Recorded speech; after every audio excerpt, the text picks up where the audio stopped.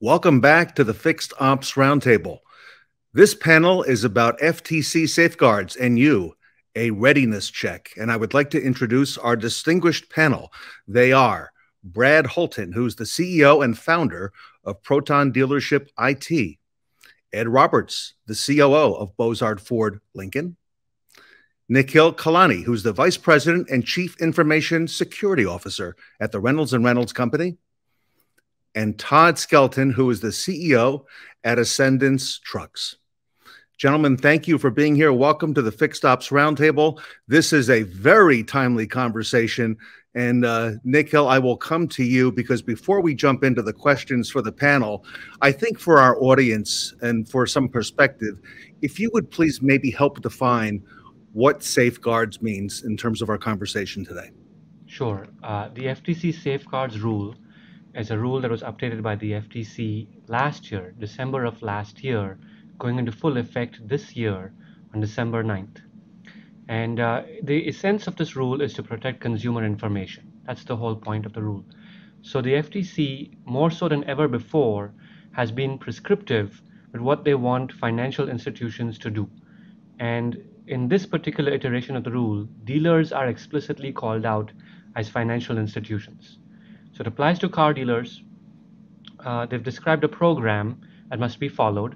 It has several key elements, but the big pictures of it are you start with designating a qualified individual, somebody in your dealership who will help administer this program and report on the program's success to senior people at the dealership, for example, a board of directors or other senior officers. The program must contain several different elements to it. Some of them are inside the dealership, such as training your people. Some of them are about your vendors, making sure that your vendors have equivalent security programs as well.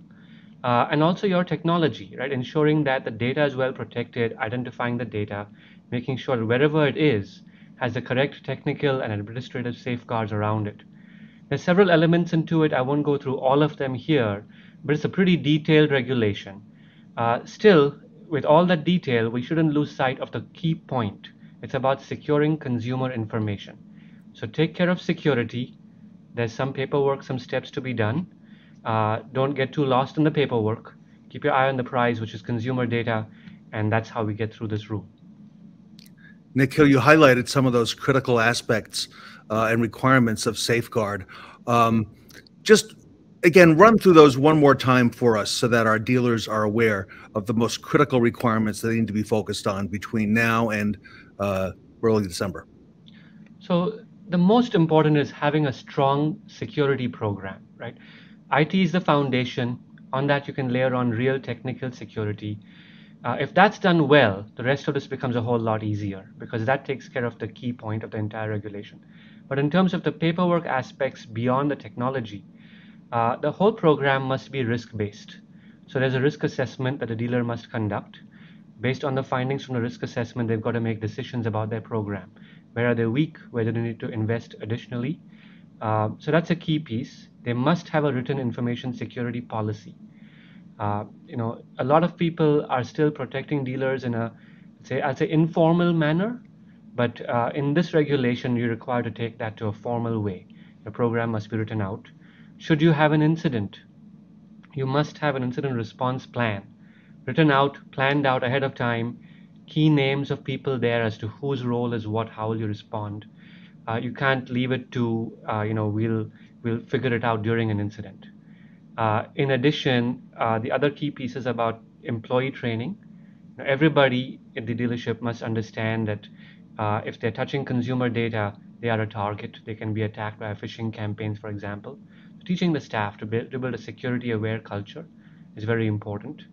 And on the data side itself, knowing where your data is, and knowing your assets, knowing your products that you're working with, and ensuring those areas are technically secure, that's the big picture of this regulation.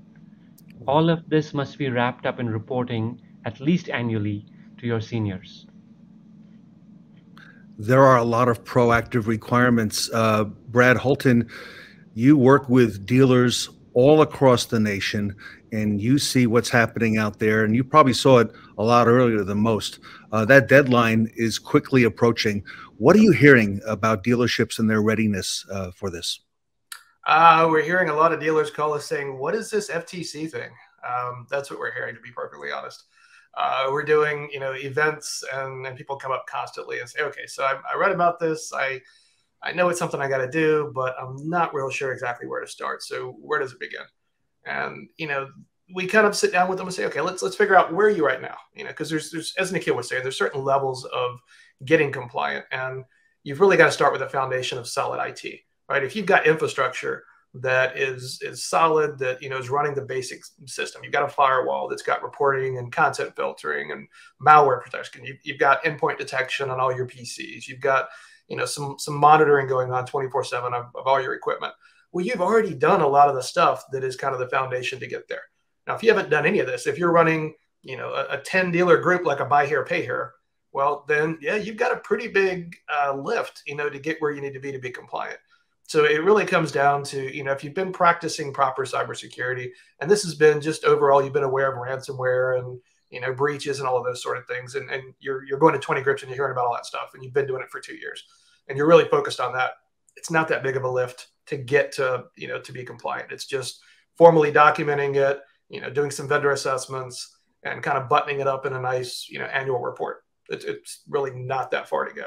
But like I said, if you're running it like a buy here, pay here, and you've got a bunch of home equipment plugged together, and you've got Bob's computer down the street is the one that's handling your IT and cybersecurity, or even worse, you've got the parts manager's brother who happens to be on the payroll 10 hours a month, then you've got a pretty big ways to go to get there. So we're seeing it all over the place. Some people are really proactive and they were already secure, so they just kind of added on to it, and then others are just walking in with their hands up saying, "I have no idea what to do. Where do I start?" Brad, we've got two great dealers, and I want to get their perspective on what they're hearing from their peers. But before I do, let me come back, Brad, to something that Nikhil mentioned, was that written element, the fact that this needs to be documented, as you just said. That is a key feature and a key requirement of what's coming up.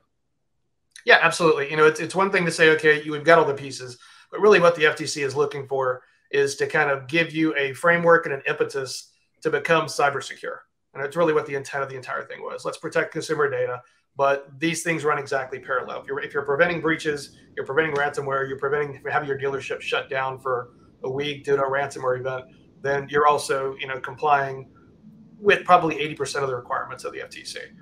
So then it's just formalize the reporting process, do your vendor assessments, kind of put it up into a nice little bundle, and there you go. And then every year you go back and audit and make sure that everything's working well. You've updated everything, and your security teams are staying on top of stuff.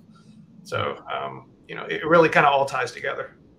I'll add a little bit more to that, please, Ted. So, the paperwork side of it, what that's enforcing is that you have a plan, you're managing this in a professional manner, right? So putting together that plan is not terribly challenging if you've got good vendors to help you with it. If you're starting from scratch, it's hard. But, with good templates, with some guidance, it's fairly easy to put together the plan. But never losing sight of the fact that it all depends on a foundation of real technical security. Paperwork will not protect you, right, against the hackers, right? So that against the hackers, if they're playing offense, you've got to have a strong defense. That's the real sport, right? The paperwork is the rule book, and the focus shouldn't shift to just what are the rules. And you can know the rules, but still get yourself in trouble on the sports field. You've got to have the right plays. Right? And that's the real sport here, is having the right technical defense against the hackers. Well, Ed Roberts, here we are in mid-November at a fixed ops roundtable, and we're talking about safeguards. You are very well respected in the fixed ops community. You came up through fixed ops. You're now the COO of one of the largest dealers in the United States, probably the biggest shop on the East Coast with what you're running there. Ed, what are you hearing from your peers? Because I know they reach out to you all the time.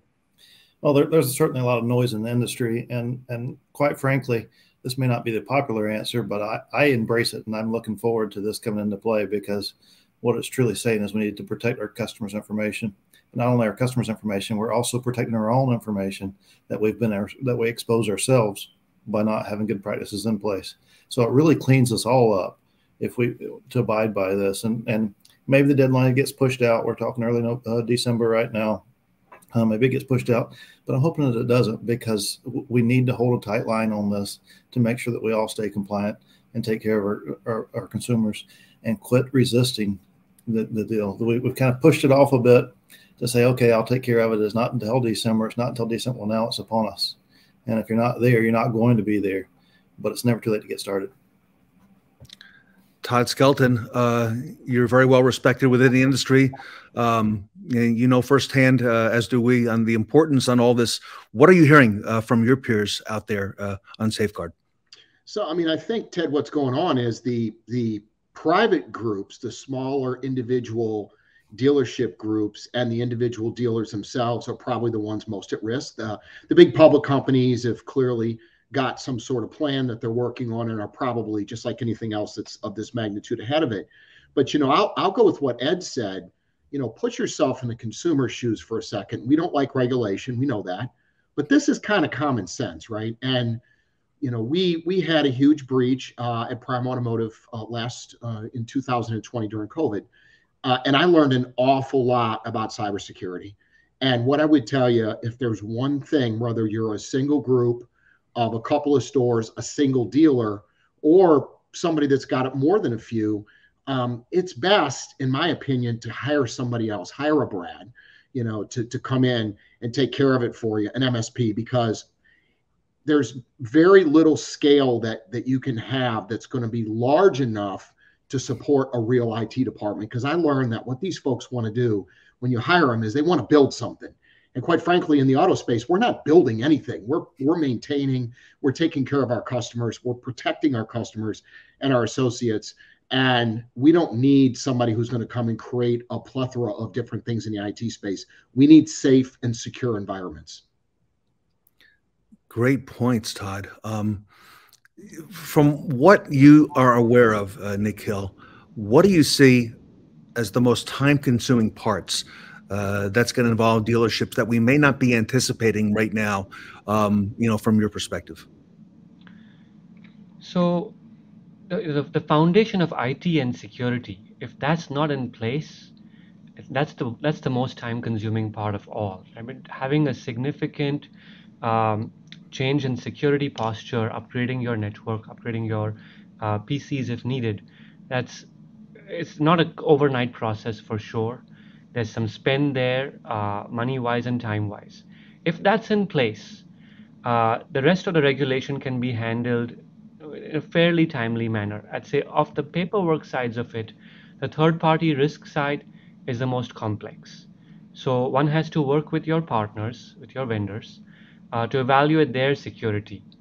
And, you know, so now vendors are going to be receiving questionnaires by the hundreds or the thousands, and they have to be able to respond to that.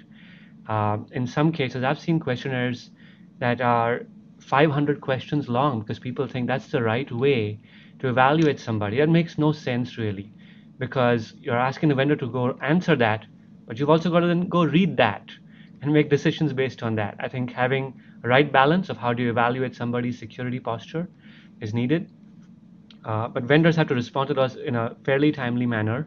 You might have a bunch of vendors, 50, 60, 80 vendors, and evaluating all of those and making good business decisions, I think is fairly time consuming, but a critical part. If they have your data, they must be evaluated for security. Wow. Todd, I can imagine in a multi-dealer group, let alone one dealership, how many vendors, Todd, could possibly be involved with that? And that does sound like it's going to be a heavy lift for some. Yeah, and I think the key there is we're not typically built with the infrastructure to go and manage all this stuff, right? That's the most difficult part of it, unless you're a large public company, which again is not the majority of the folks that we're talking to today, because they represent a very small piece of the entire, 18,000 plus dealerships. You really have to, I think, be smart in figuring out who's going to help manage this process. And that's that key component that's actually a requirement, right? Is that you have somebody that's going to oversee it. And it can't just be, in my opinion, it can't just be someone who has it as a third or fourth job, because if that happens, you're going to crater, right? So my recommendation would be pay somebody who's competent to actually do the job, and then they can manage the vendors and such. But it's a big job to do for sure. Yeah, we're seeing a lot of, controllers are the ones that are assigned the task, right? And it's like, okay, here you go, here's something else for you to do. And it's just the vendor piece alone. So we're building a database of almost every vendor in the automotive world and reaching out to them proactively for our clients. And the response rate, from vendors typically is probably 10%, 12% from what we've seen so far in response to safeguards. So it's not good. So that piece alone is quite a bit of time consuming, just keeping track of that and following up on it on a regular basis. But as Nikhil said earlier, also, one of the requirements is that you have security information event management, which is a 24/7 monitoring system that monitors your firewall and servers and logs, looks for suspicious activity, monitors your endpoint detection or your managed detection. And if a dealer already has all the pieces that need to be monitored, well, okay, that's not that big a deal. But once again, if you don't even have a decent firewall, you don't even have any kind of endpoint security or managed security platform for any of your endpoint devices, servers, tablets, anything, then you're going to have some time on your hands, and it's going to be a rush to get anything in place in this short period of time. It's almost like trying to buy a circuit board or a car, right now. Ed, go ahead, Nick. Go. I'll add on to something that Todd said here, which is about doing this internally versus bringing an outsourcing partner to solve this problem. In my opinion, for almost any business, trying to tackle security solely internally is a losing proposition. Okay, sure. Because first, finding the people that you need, the salaries are not cheap in this particular industry. Knowledge is not that common, so you've got to have really good people. Having enough of them to manage this 24/7, and then having enough visibility. So, in order to train a person of this caliber, you've got to show them a variety of different kinds of attacks. They've got to have exposure to the big industry, right? Variety of attacks, volume of attacks. That develops the skills and the reflex actions needed to take the fight back to the attackers, right? If you're managing a single business internally, you simply won't have that variety and volume to have the skills necessary to react when the time comes. So the people who are doing this all day, 24 hours a day, that kind of thing, is an outsourced partner can bring that to the table. I just don't see most businesses being able to sustain that level of knowledge internally.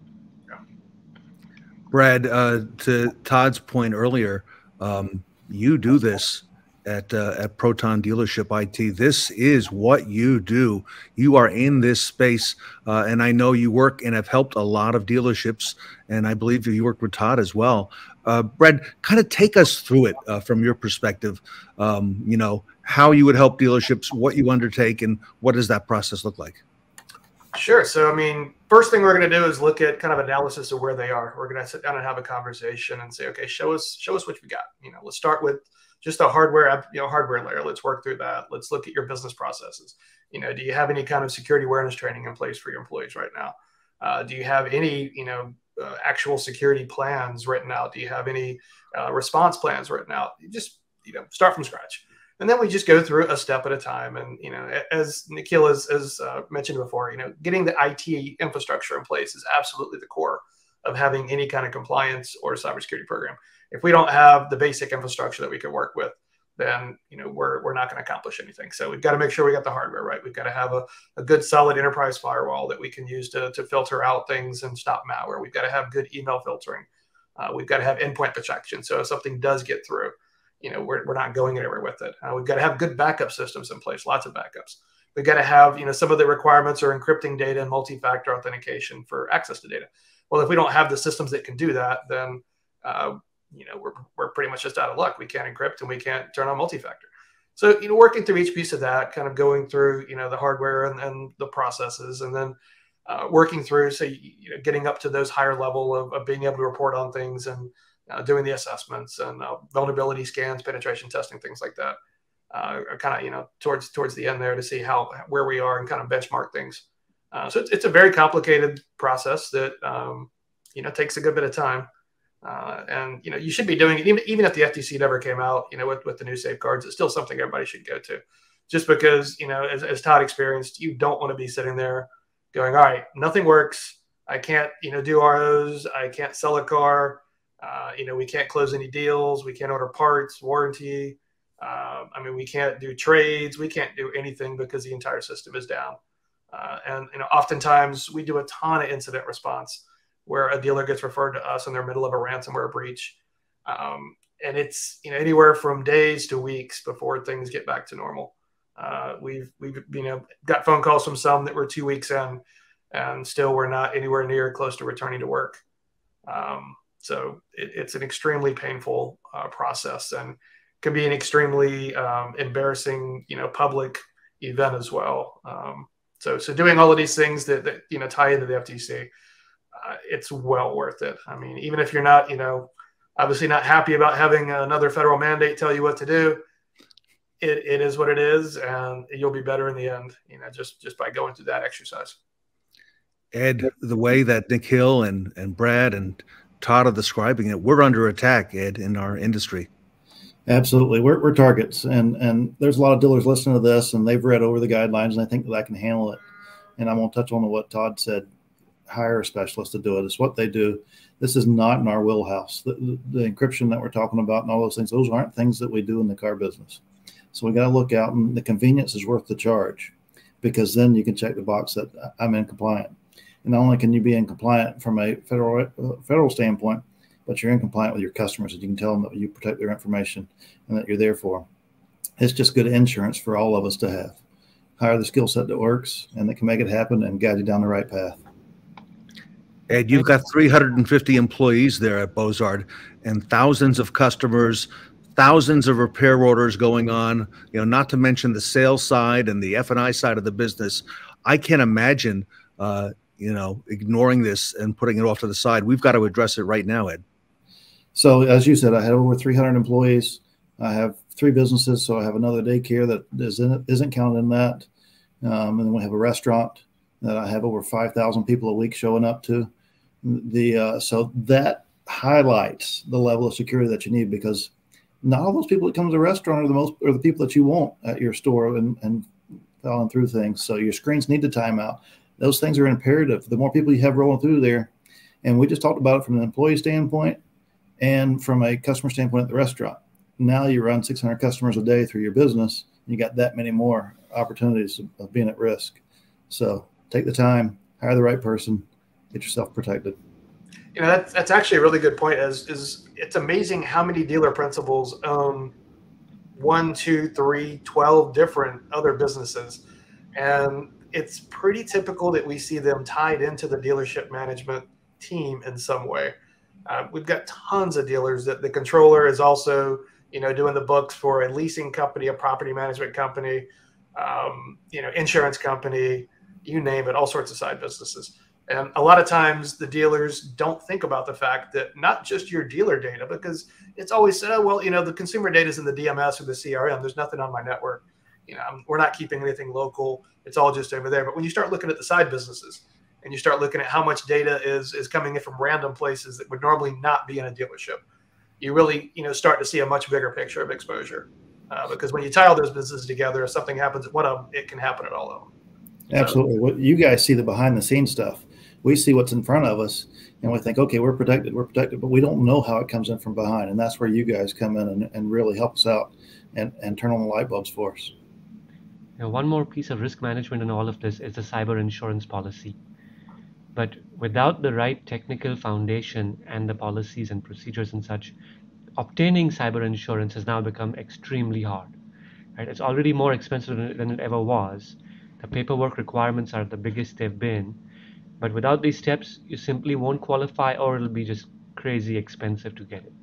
It's interesting, Nikhil, you said that, and I was going to go to that because we're just closing on our first 10 truck dealerships, and the diligence behind that with an amazing insurance broker, USI, the paperwork that has to be done in order to prove that you've done everything that you're supposed to do to get the cyber insurance is daunting, just to say the least. So if the FTC is not getting us with this, you're not getting cyber insurance at a reasonable rate, if at all, if you don't have this stuff done. Yeah. So to that point, the Tokyo Marine, Corvus Beasley, almost all the policies have gone from, 2 years ago, it was a one-page document. Do you own a dealership? Do you make money? Sign here. Can you afford to pay us? All right. That was it. Now it's a 7-page document that's asking you, really, it's kind of very, very similar. When you lay it next to the FTC requirements, they almost match up on quite a few different points. The insurance company wants to know if you've got, 24/7 monitoring. Well, so does the FTC. Insurance wants to know if you've got encryption and backup. So does the FTC. A multi-factor authentication is required by any insurance company now. The FTC requires it as well. So when you start lining things up, security awareness training, both of them required. It's actually very, very parallel. And if you're going to get insurance, which you'd be crazy not to have it, you've pretty much got to be FTC compliant anyway. So it really ties together and makes it, 2-for-1 to get everything done right. Nikhil, you're looking at this from a big perspective from the Reynolds and Reynolds company. You've got a lot of dealerships, and as we're hearing, those dealers have a lot of businesses involved with their retailing of vehicles. This has got to be on the forefront for our dealer body to be addressing and doing that right now. Absolutely. The risks are tremendous, right? It is very easy to steal data if the right protections are not in place. It's not, there's a phrase in the industry that's used, and sometimes it seems overdone, but it is true. It's not if you get hacked, it's when, right? But with the protections in place, you can really reduce your risks down and take control of the situation. Without it, it's just asking for trouble. Wow. Todd, you mentioned that we got to reach out to the professionals who do this day in and day out, and it's their first business. How important is that for dealers to do right now as part of this safeguard and, to be proactive, which is what we're hearing in all the conversations? Well, I think it's the only way you're going to get there, right? And from a cost basis, it's a per user charge in most cases. So smaller groups going to pay a little bit less on a total basis, maybe a little bit more per user. But when you try to scale this and do it yourself, like we did at Prime with a $3.2 billion business. So it wasn't a small business. It was 56 dealerships. And we had 9 people running this organization in the IT department, and it was completely out of sorts.